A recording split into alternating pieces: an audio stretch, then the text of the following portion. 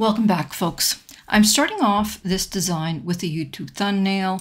It is the size of 1280 pixels by 720 pixels. We'll see that right up here. And I'm going to go over to my elements, into my recently used, and I'm going to place this photo on my workspace. I'm now going to head on over to my apps, and I'm going to search for an app called Replicator. This is what it looks like right here. I'm going to click it. And like any other app, it tells you what it can do. It tells you what it has access to.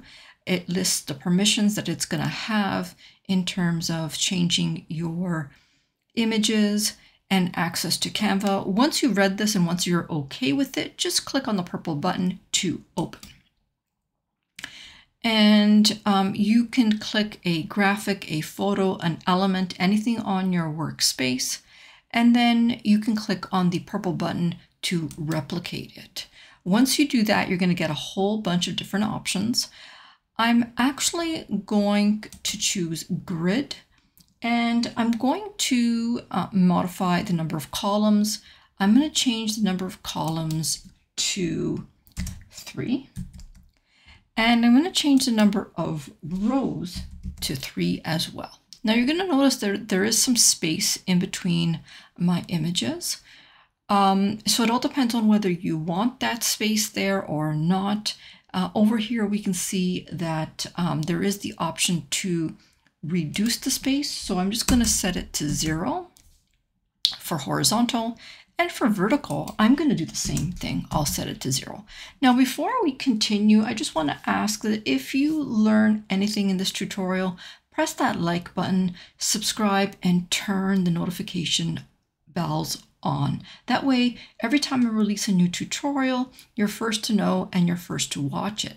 And if you want to learn more about my live sessions, just ask me down in the comments, okay? Let's get back to the meats and potatoes of this tutorial. And let me know, do you like it? Don't you like it? All right, let's move on.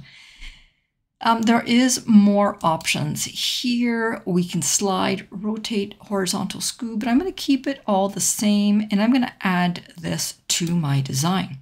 Now I'm going to get rid of this image in the back, and these are kind of a grouped series of frames. That's what it is. So I'm actually going to resize this to fit my whole page. And I'll leave it like that. And I'm going to grab my first image, which is this one right here. I'm going to double click and I'm going to resize that. I'm going to crop it, make it bigger. Now when I'm doing this, I'm just going to take note of where it's sitting. So I can see here that it is as wide as my thumbnail, and then it just goes a little bit higher up top here and a little higher there. But I'm going to bring this down because I want to see her hairline, and there'll be just a little bit of excess down below. I'll click outside. I'm going to grab the next one. And I'm going to do pretty much the same thing. And I'll bring that down and I'll move on to the next one. Now, you just want to make sure that they are exactly overlapping. I'm going to continue and do the same for the next one. And again, I'll bring that up top here. And I'll keep going until I've done all of the squares.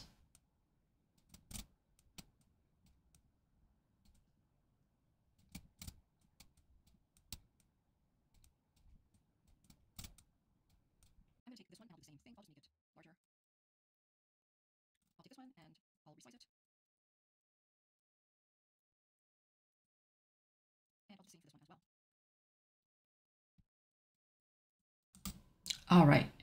I'm going to close this left panel. I don't need that anymore. And what I'm going to do now is I'm going to take all of these and I'm just going to ungroup them all because I don't need it to be grouped. I want to work with them individually. I'm going to take this one in the middle here and I'm going to go to Edit And in the apps section, I'm going to search for an app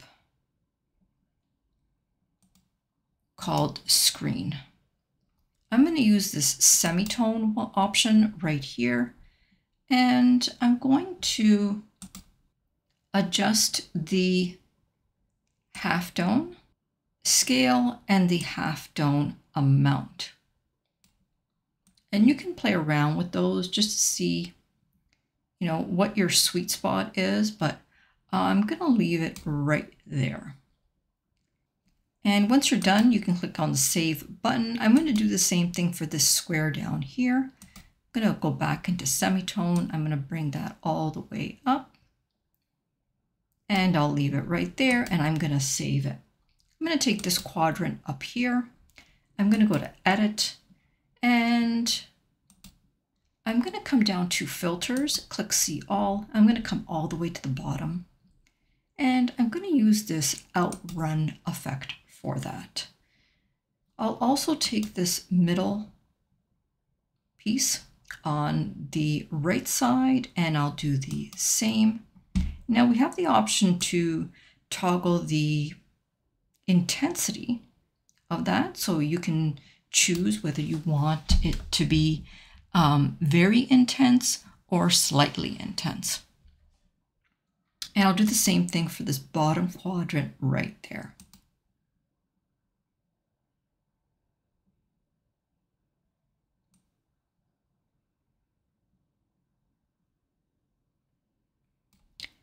And for this piece, I'm going to come up, I'm going to change it to a classic monotone.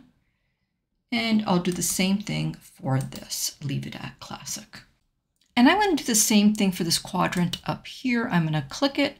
I'm going to choose classic, and that's about it. So what do you think of this design, folks? Did you like it? Didn't you like it? If you did, like it. And if you did learn something in this tutorial, press that thumbs up button.